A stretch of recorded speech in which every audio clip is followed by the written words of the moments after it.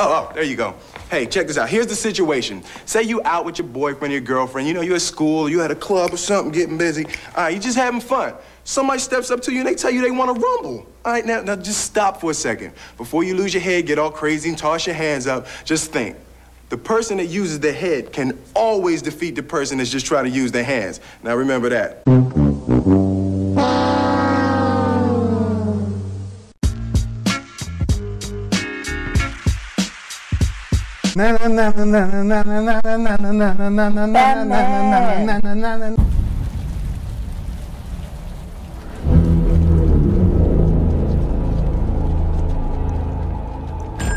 Police! Hands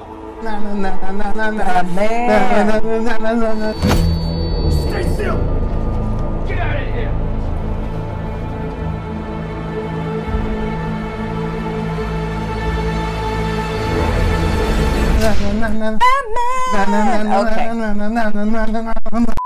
Hello, I'm Hot Toddy, that's Miss Pengrino, and welcome to an all-new episode of Get Real. And on this episode of Get Real, if you haven't figured it out already, we're going to be talking about the movie that's just killing it right now in the theaters, the movie that everybody loves, critics and audiences alike. Miss Pengrino, of course, I'm talking about Uncharted.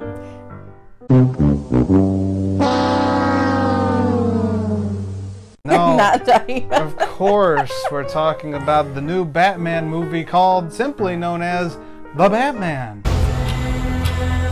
Fear is a tool. But when that light hits the sky, it's not just a call. Starring Robert Pattinson and not Selena Gomez. Wow. No. Wow, I screwed that up. Bitch, are you for real? No, also starring Zoe Kravitz, Jeffrey Wright, John Turturro, Colin Farrell, and Which I had no idea because, boy. We'll get into that. And also Makeup. Paul Dano as the Riddler. So, great film. Let's get into it. This is the movie that everybody's talking about and clamoring for all online movie critics to talk about. It's been out for a while. I just haven't had any real desire to see it up until a few days ago. So we saw it. Miss Pengrino, what is your thoughts on Batman? Well, first things first. Okay. It's so long. It closes in on 3 hours, this movie. Almost 3 hours, yeah. I feel like I have a bit of adult ADD, and so let's just say I can sit through movies very easily and not have to go to the bathroom or get agitated. I had to go to the bathroom in this one. Well, I did too. That's a thing for me because I don't go to the bathroom. I tend to go to the bathroom a lot of the time. Yeah, I don't though. Yeah, I do. don't move. Well, that's not that insane. But besides that fact, it was a very good movie. It was very in-depth though, which is a lot. It's definitely a movie that you have to be prepared to watch. Like your brain has to be in it. Because if you're just like, oh, it's another action movie. Or another superhero movie. No. Like this takes more thought, more concentration than those, in my opinion. And I thought it was a solid, fine movie. I didn't think it was spectacular. Everybody's calling it the greatest Batman movie to ever exist. I disagree because the greatest Batman movie that ever existed was the Batman movie starring Adam West. Soon, very soon, Batman and I will be batapulting right out of your TV sets and onto your theater screens. To challenge the most bataclysmic collection of super criminals ever. And of course the Batman television show. That's my Batman. That's where that's more of a cartoon. That's where I start the day and I end it there. And the farthest I'll go is Michael Keaton. And Christian Bale. I did enjoy the Christian Bale Batman movies. They were actually, I consider The Dark Knight one of the best movies ever made. It's not in my list, you know, the very important list that I have of the best movies that have ever been made. Thank God, because that would be something else we have in this house. Yeah, and there's tons more coming. You don't even know. But the point is, I think it's a great film. The Batman was a decent film. Here's my thing, though. We've done it so much now. We have had so many Batmans in the last decade. Batman. Like 10 years ago, Yeah. this summer was the final movie of the Christian Bale, Christopher Nolan Batman movies. It was The Dark Knight Rises. Right. That was the one that had him fighting Bane, and Catwoman was in that one too. It was, I almost said Faye Dunaway. I'm messing up everybody's names. Anne Hathaway. Faye Dunaway was in the equally bad Supergirl movie from 1984. Yeah.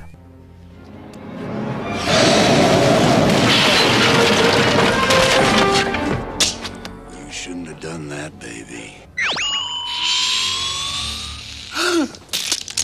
Yeah, so you had that movie, and then we had like 3 years of peace, and then it was like, hey, the DC Universe, they're going to have their own Batman. It's going to be Ben Affleck, and then the first movie we're going to do is this horrible Batman v Superman thing. And it was horrible.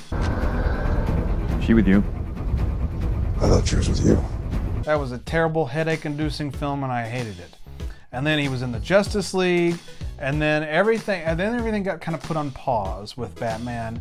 We took a look at Aquaman, and I liked Aquaman. The ladies took a long look at Aquaman, and yeah. I mean, it's Jason Momoa. Why I like to be nude. Muscles. Not necessarily just his muscles. Hey. The hair and the vibe. Wait, get it? Muscles, because he's a sea creature. Muscles. Oh, God. That shit was ass. So we put a hold on Batman. We did Aquaman, and then really the DC universe as a whole has just been kind of quiet these last few years, especially during the pandemic. We had Suicide Squad sequels, we had Shazam, but nothing really big. Shazam. Shazam. And then out the blue, we had that Joker movie with Joaquin Phoenix that had no attachment to the DC universe. And then we get this Batman movie, which also has no attachment to the DC universe. And I just read an article shortly after we saw the movie where Chris, what was the dude's name that played him? Robert Pattinson. Thank you. I almost said Chris Pratt. Whoa, do you have a stroke? I read that Robert Pattinson's out. Ben Affleck's coming back. What? I don't know. You can't just change the Batman. I look at Batman as sort of like the role of the president, or as the role of like the. About that. Well, no. What I mean is, it's a coveted role. Like the presidency is a coveted role. The host of the Tonight Show is a coveted. James Bond is a coveted role. The Tonight Show host is a coveted role. You like to look down that list of people that have played this character, you know, or have done this role for so long. Are they serious about bringing? And that was an article I read. I don't know if it's for shizzle, but it's the rumor now that he's Ben too Affleck. old. Well, it's not that he's too old. He's already done it. And he has also. And is he coming back for DC, or is he coming back to do another standalone Batman? Like, it just doesn't make a whole hell of a lot of sense. Because personally, I think Robert Pattinson actually did a very good job. Because, that's the surprising thing about this film. He had so many years from Twilight practicing being that dark and brooding character. But what is Batman? I mean, what's Bruce Wayne? A dark and brooding character. So like, it I works. mean, he looked depressed and sickly, and Bruce Wayne is darker than the sparkly vampires of Twilight. Mm-hmm. So that's when I first heard that Robert Pattinson. That's the biggest surprise about this movie was when I first heard that he was taking on the role. My first thought was, wait, sparkly vampire is going to play Batman? But he wasn't really the sparkly vampire one. He was always. But he was in the teeny bopper Twilight films, and he's like the ladies go crazy for him. The thing about Batman is that he's an attractive man. The thing about Batman is he's an attractive man, but he's not like the first tier on the list of the sexiest men alive. I thought the same thing that a lot of people do. Like, wait a minute, he's gonna eat Robert Pattinson. But then Robert Pattinson brought it in this movie. He was really, really good. I was very pleasantly surprised. He did a really good job as both Bruce Wayne and Batman, and that's a difficult role to fill. But again, like if he was going to replace Ben Affleck in the DC universe, I was going to be completely down for that after seeing this film. Yeah. But it's not a DC universe film. It's just a standalone Batman. This originally was supposed to be the standalone Batman film that Ben Affleck was going to star in for the DC universe.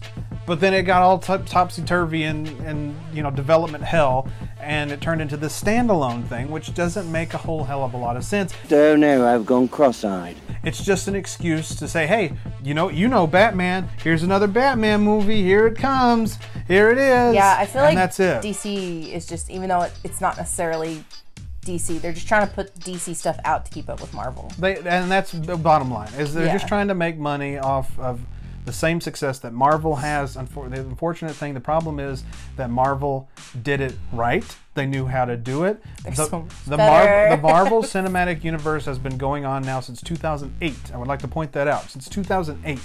And has done it successfully. Of course, now at this point, it just kind of feels like a machine. It feels like a machine that's just constantly plopping these things out, and so it's kind of lost its elegance. But Marvel knew how to do it. DC was like, Superman, here's Man of Steel, and then Batman v Superman, here it is, and then Justice League, and then so they just started like throwing stuff at us, and none of it was sticking. But they still kept throwing. They kept throwing because they thought the spaghetti was going to stick on the wall eventually. And that's kind of how I feel about this Batman. It's like, it was a good movie, sure, but I can't get comfortable in saying that was a great Batman movie. They did that right, and move on with my life, because I know within the next year or two they're going to be like, here's another Batman. This time he's going to be played by Ryan Reynolds. Ryan Reynolds is going to play him this time. Ryan Reynolds could not be Batman. Steve Urkel, he's going to play him. Jaleel White's going to play him. They're too funny to play Batman. Let's bring Patrick Stewart out of it. You know, he's over 80 years old at this point, but who cares? Here he is. He's Batman now. An unmitigated disaster. You know, it's just... It's enough. You know, they already. set it up for another one too at the end. They did, because well, do we want to go into spoilers? Not necessarily spoiler. We'll just say if from knowing the Batman comics, you know Batman has a lot of enemies. But there's one enemy in particular. One in particular, but of course he only really fought one. I mean, there were multiple in the movie, but he only went head to head with one in this movie. That's what I found interesting and kind of confusing at the same time. Especially like, because the movie deals with a lot of greed, and the movie deals with politicians who have fallen off the wayside, becoming corrupt. That's the word I'm looking for. They're becoming. It's the Gotham politicians becoming super corrupt.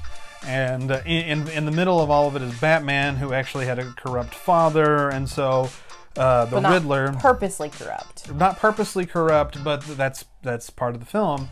And the Riddler is out to set everything straight. He's killing all of these corrupt business people and beloved icons of Gotham, and I did find that interesting because it kind of begs the question of who's the real enemy. You know, that's been sort of like the theme of the latest Batman movies. Like, well, that was kind of the theme of the last Joker. That's what's about. You took the words out of my mouth. They've cut our funding. We're closing down our offices next week. The city has cut funding across the board. Social services is part of that. This is the last time we'll be meeting. They don't give a shit about people like you, Arthur. And they really don't give a shit about people like me either. The Joker movie was about like who's the bad guy, because Thomas Wayne, Bruce Wayne's dad, treated the Joker before he was the Joker really badly. I don't need you to tell me lies. I know it seems strange. I don't mean to make you uncomfortable. I don't know why everyone is so rude. I don't know why you are. I don't want anything from you. Maybe a little bit of warmth. Maybe a hug, Dad. How about just a little bit of fucking decency? What is it with you people? You say that stuff to my mother? Touch my son again, I'll fucking kill you. Yeah. And so, and it looked like the rich being mean to the poor and disabled, and so this movie kind of continues that theme of who's the real bad guy here. Is it the Riddler who's killing off these corrupt politicians, or is it the corrupt politicians themselves, or is it Batman for stopping all of it? It's that convoluted thing. So you kind of have to. When you watch the movie, your mind starts to wander in those directions, but at the end of the film, you come to the conclusion of, okay, that's bad, but you shouldn't be killing these people. Some of these people have families, you know, and Batman's, you know. As I say, Batman is definitely not the bad guy. No. It is kind of hard not to side with the Riddler, though. And a lot of what he was talking about. The politicians are hardcore bad in this one. But I do say this is a very good setup as to why Gotham is the way it is. Because a lot of Batmans just go into Gotham's a bad city, they need to have this nighttime Avenger to fix it, but you don't really know how it became so bad. This kind of breaks it down. This breaks it down a little and bit, like tells you that. Right, and you know the Christopher Nolan, Christian Bale Batman's dug into that a little bit. They talked about a lot of the corrupt politicians. One of the politicians that wasn't corrupt and looked like he was going to be the actual real hero of Gotham was Harvey Dent. You're the symbol of hope I could never be. Your stand against organized crime is the first legitimate ray of light in Gotham in decades. And then we all know what happens to Harvey Dent. You know who Harvey Dent is, don't you? This is the only Batman I've actually seen all the way through. It's horrible. Anyway, Harvey Dent is the district attorney of Gotham, and a horrible accident happens to one side of his face, and he becomes Two-Face. Harvey, put down the gun. Please, Harvey. Please. God damn it, will you stop pointing that gun at my family? But anyway, that's the horrible luck that Gotham has. The only good thing it has going for it is Batman, who's there to save the day. Yeah. So this kind of and that like I said, that dove a little bit into it in the Christopher Nolan Batman movies. This one you really get hardcore into it, and you find out that a lot of these politicians, spoiler alert, they don't necessarily work for the Penguin, but like the Penguin is like, hey, come on in, I'll give you girls, drugs, money, you know, just sweep all my stuff, well, what I'm doing under the rug, just type of stuff. And so they're protecting the Penguin, Oswald Cobblepot. You notice that they never actually. You notice that they never actually said his full name in the movie because his name is hilarious. I mean, you don't think of a crazy mobster killer when you think of the name Oswald Cobblepot. You want to know something funny? What's that? The people who make my modules for my job, they type up scenarios, and apparently one of them is a big fan of Batman because Oswald Cobblepot is a customer that we help in our scenarios all the time. No way. Yes. So just so you know, you're helping the Penguin out. I'm helping the Penguin. So you're part of the problem. Well, normally the Riddler should have killed you. Normally I tell him I can't return stuff. Well, does he pull out an umbrella and go whack, whack, whack, whack, whack, whack? No, I tell him he has to call the corporate number. Oh, well, and listen. But I was like, somebody's a big fan of Oswald Batman. Cobblepot is corrupt enough that he would probably get the corporation to change everybody's mind. He probably would. It's the way it He'd rolls. get whatever he wanted from our corporation. But no, something that is funny. That is funny. But Oswald Cobblepot, aka the Penguin, is played by Colin Farrell, and as you said at the beginning, there's no way you know that. this is some of the best makeup effects that I've ever seen in a movie. Okay, Colin Farrell, very good-looking man, older but not like old. Yeah, no, like, he's a very in shape, good-looking guy. Good-looking guy. But this is what they turned him into. This is what he looks like. This is what they turned him into, and it was so convincing. Everyone in the car when I told them at the end of the movie, like, you know, that's Colin Farrell. And they're like, what? Because, like, there's no, like, because normally a lot of times when you put, like, a heavy set makeup on or a makeup to change, you still can tell, like, by this area, normally who you're looking at. Or if they heavy up here, you can see that there's normally at least one feature that you can tell. Nothing. That's the Saturday Night Live effect. That's the Saturday. Is it raining? It sounds like it. Dang. That's the Saturday Night Live effect, where they dress them up. They can dress them up as much of a costume or makeup as you want, but you can always tell that little feature or that voice. You know, oh, that's But so-and-so. even in movies. You know? Good afternoon, and welcome to Robot Repair. Even in movies, for the most part, like this makeup artist, props, dude. Hard or chick. No. He doesn't. They don't work in props. They work in makeup. That shit was ass. No, like seriously, whoever did this makeup on point, because you've no idea that's Colin Farrell. You would never know if you didn't know he was in the film. But that's some of the highlights of the film was the makeup. And don't get me wrong, the story was, like I said, like we've been saying, is very good. I love this corruption, this evil side of Gotham, and that Batman is forced to get in the middle of it. I don't want to get too deep into it because it'd be spoilers, but in case you haven't seen it yet. But I mean, it is a really decent film. I am in no way. I will never say it's the best Batman. I don't know if I would say it's a good mob film. It really is. It's a great. It's like a great noir film. It Yes. really is like a Yes. great, you know, Nighttime Avenger. nighttime, but not necessarily Batman. vigilante. Yes. That. But it's a neo noir, like very like, yeah, that's right. I was doing this back in the day, you know, kind of one of those types of Hear films. the overhead. She walked into the room. In fact, the Riddler gets caught in the Boulevard of Broken Dreams painting. Oh yeah. You have no idea what I'm talking about, do you? No. Okay.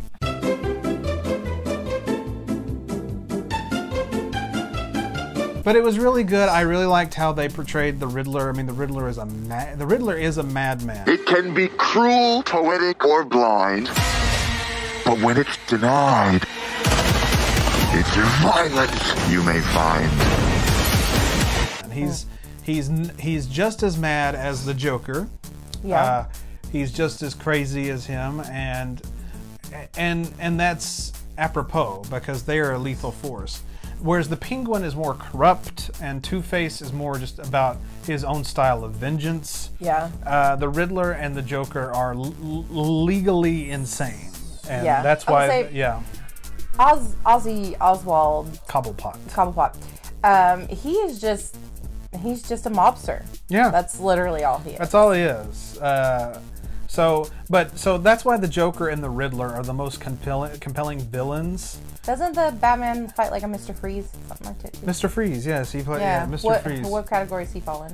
And Mr. Freeze he's too much of a comical villain. I don't think you would see a Mr. Freeze in these movies, like these types of Batman movies that they're doing nowadays. They're too dark. Because they're too dark and too real.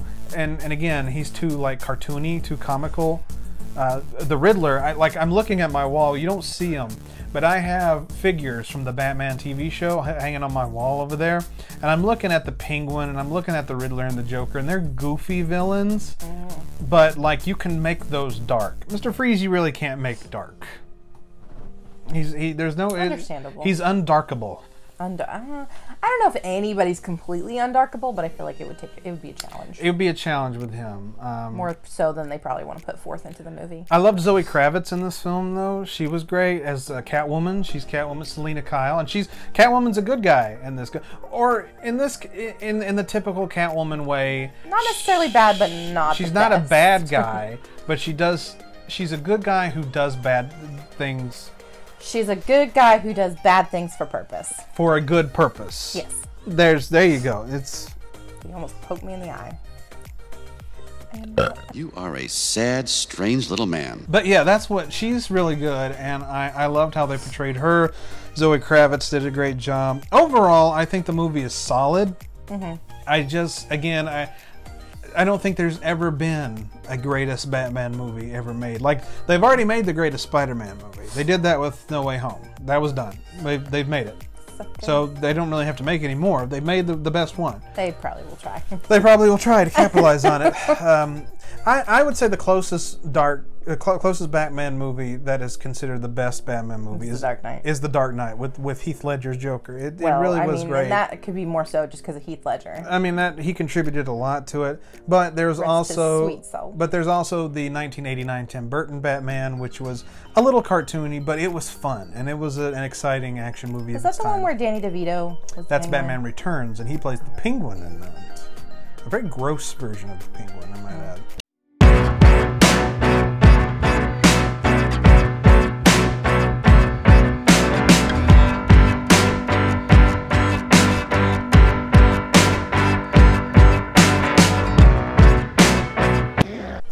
See, that's where they start to lose me. Like, Batman was solid, and then Batman Returns is like, it's pretty good, and then forever Batman and Robin is bad. They went down in quality, and that's why we didn't have a Batman movie for a long time after that.